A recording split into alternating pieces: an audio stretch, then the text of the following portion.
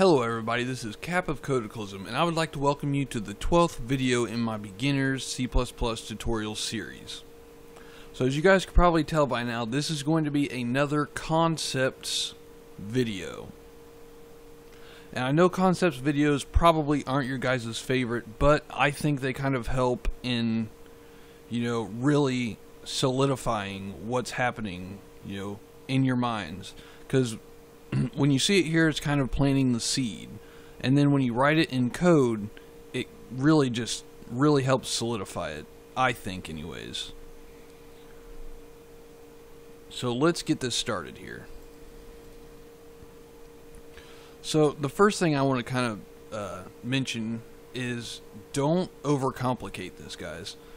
I know you can do a lot of cool things with classes and you can make really complex classes, but in the end, classes are just a way to organize your code.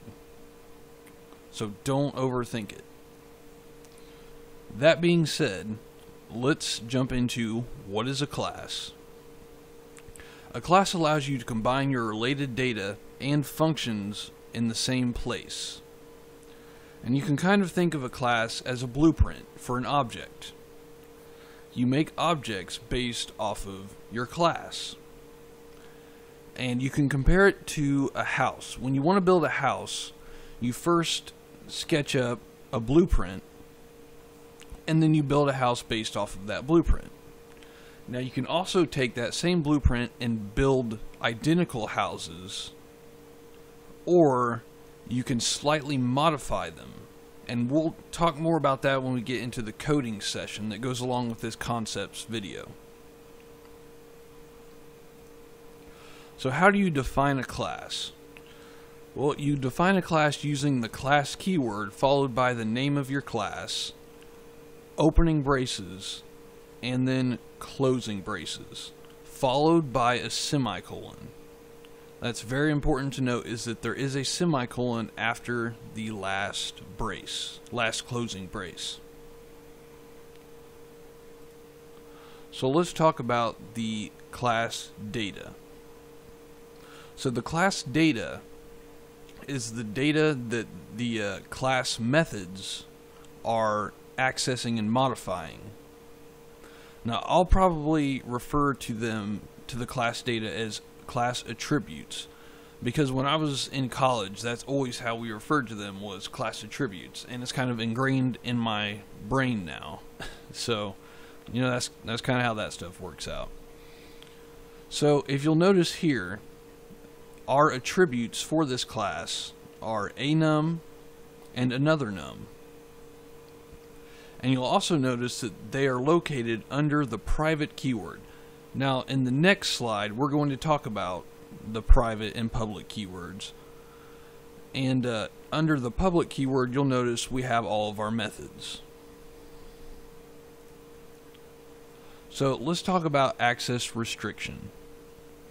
You can restrict access to your class data and methods by using the keywords public, private, and protected. So a public data member or method is accessible inside and outside of the class. So it's pretty much accessible to anyone. A protected data member or method is accessible by only the class itself and its children. And what I mean by its children is classes that inherit from it. And we'll get more into that when we start talking about inheritance in later videos. A private data member or method is accessible by only the class itself and no one else. Not its children and not any other, classes or objects. So why would we want to do this? Well, this technique is called data hiding, and we're not necessarily hiding the data from anyone because, we think they'll do harm with it or anything like that. It's mostly just to make things more simple.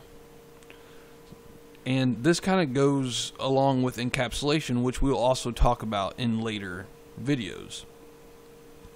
But we don't want people to have to deal with, the nitty-gritty stuff in our class. The only thing they need to know about is, how they can use it. So we use private data members and methods inside of our class to, do the nitty-gritty stuff inside the class and keep it inside the class or object, so that the people that are using the class don't have to deal with it. Kind of like an electrician, wiring a house. The people that are using the house are only going to have to be concerned with where they plug in their electronics, the light switches and the fuse box. They don't need to know about all of the wires, inside the walls and the roof. That would all be, for our purposes, we'll call private. They don't need to know about that stuff. They just need to know about the light switches, the fuse boxes, and where they plug in their appliances. So how do you create an object? Well, there are two main ways to create an object, as you can see here. And the first one is by far, my preferred way. Just because it's much simpler to deal with. See, when you create an object using this method here, you don't have to worry about deleting that object. When it goes out of scope, it will automatically be destroyed. When you create a method, or create an object, using this method, you do have to decide when you want to delete that object. So you're going to want to use this method as often as you can, and only use this method when you have to. So, accessing object data members and methods. So after you create an object, you can access the data members and methods through the access operator, which in C++ is the dot. I have a little example here with, the class before, example.getAnum. Now it's very important to note here, and I kind of made this probably more confusing than I should have. You don't want to use the class name. You want to use the object name, the object that you created off of that class. Sorry about that, guys. My dog was making, really loud noises in the background. She was playing with the bottle. So, yeah, this is going to be your object name, not your class name, unless it is a static data member or method that you're accessing. And we'll get into that, of course, later in future videos. And this is assuming that the data member and methods are public. If they're not public, you won't be able to access them like this, which I will show in the coding portion of the tutorial. And that's pretty much the basics of classes, guys. I mean, it's, it's not complicated, and just kind of sit back and think about it for a few minutes and watch the coding video, and I'm sure somewhere along the line it's really going to click in your mind what's going on, and you're just going to be like, oh man, why didn't I get that? That was so easy. Because it happens to everyone that I've talked to in programming has had that moment where it all just kind of clicks and makes sense to them.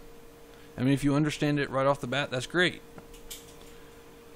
So if you like this video, please like and subscribe, or you can also follow us on Twitter at cODeAclysm, and I will see you guys in the next video. Alright everybody, I'm making this little add-on to the video because after I got done recording this video, I kind of noticed an issue with one of my slides. It's the creating an object slide. For some reason, my brain was still in Java land, so we need to make a few modifications here. You don't need the parentheses there, and you don't need the parentheses there, and we need to put the star symbol here, and I'll explain all this stuff in the coding video, but I just kind of wanted to make this little add-on to clear that up. And I really do apologize for this, and I will see you in the next video.